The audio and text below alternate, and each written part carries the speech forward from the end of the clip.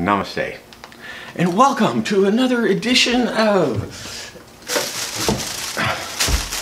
Wakey Bakey with Reiki.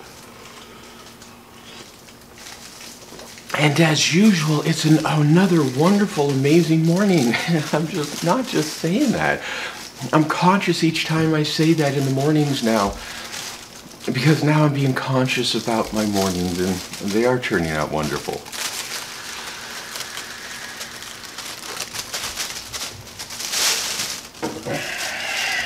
Say good morning to Yoji. Yeah, yesterday was a video because it was day 203 of this adventure, and yesterday was a video of, oh, where am I? What am I doing? And it was kind of a, uh-oh, I'm slipping yet catching myself. So, what has happened since then? Wow. One, I've stumbled upon this course.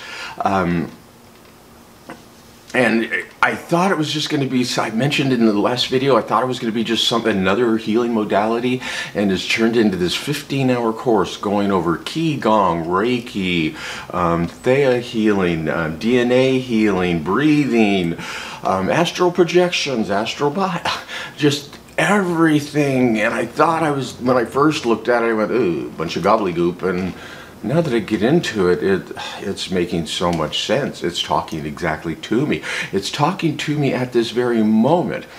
Just in the last few days, when I brought in the breathing practices that's being presented in this, it's transforming my body. My flexibility has increased 30% in my back since doing this. It's just amazing. So there's that. It's just giving me a whole new view of Reiki and what I'm doing. The other thing that happened is yesterday.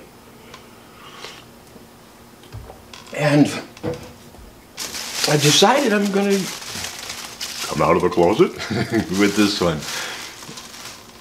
Yesterday's Course in Miracles lesson, not Course in Miracles, but, and I guess before I came out here, I was ready to talk about the A Course in Miracle lesson, which is, I'm the light of the world and God shines through me. And, basically, you want to see God? I got to show you what God is, because God's in me. Namaste. And when I got that, it's like, okay, I get it. I got to get this message out of why I'm waking up so happy in the morning. I want to share this.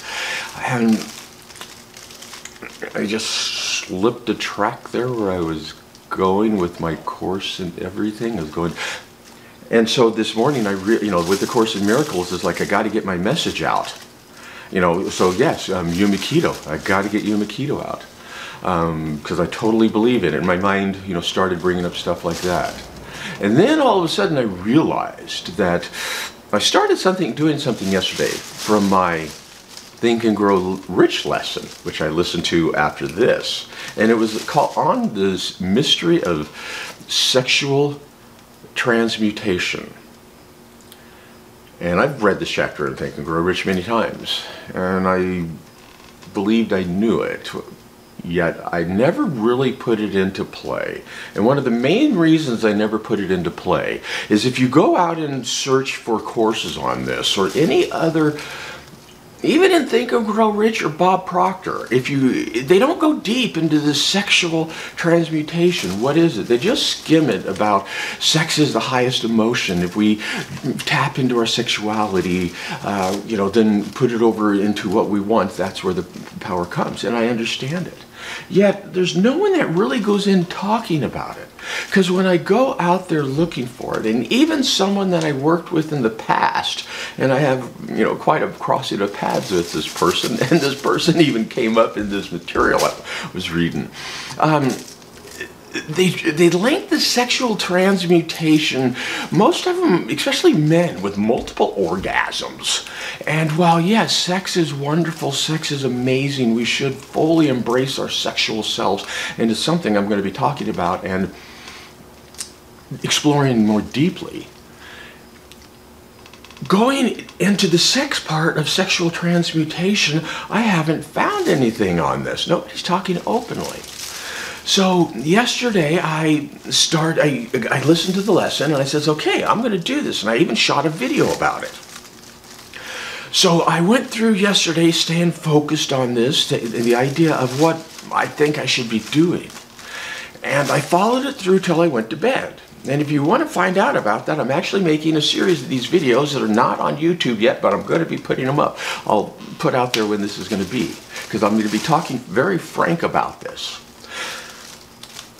Because this morning I woke up and again in a good mood, but it was totally I mean, when I put my legs off the side of the bed, it was a different feeling. It was just a different energy. Because I went to sleep. I did things differently.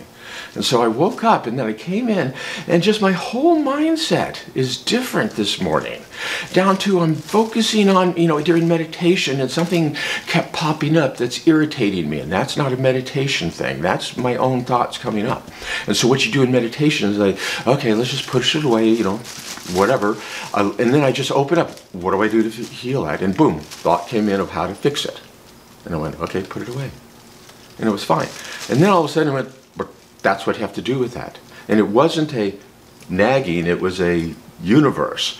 And so I had these whiteboards on my walls and I just turned around and I started scribbling down what needs to be done for this thing that needs to be irritating, or that's irritating me, because this is something I want to bring into the world. I believe it's going to do a lot of good. It's a physical product and I'm going to make money off of it. It's going to get me out of here.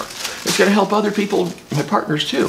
And so, okay, they said do this, even though there's the irritation. And so I just turned around and I started scribbling all of this stuff about what I needed, what I wanted, extra parts, extra things. And then I went back and I relaxed and I went, okay, back into the meditation. And I went right into the meditation.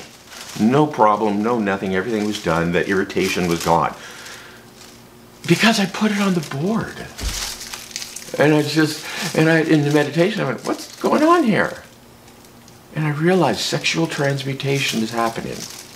I am becoming energized.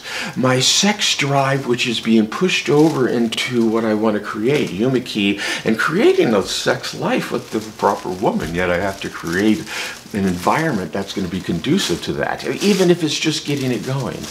And so I'm doing that stuff to make that happen. And it's like, wow, this stuff's working. Or is it? And this is what I say, and I go, I want to see if this keeps working. Let's make videos. And then I went, what if I made a course on sexual transmutation that's very open about sexuality?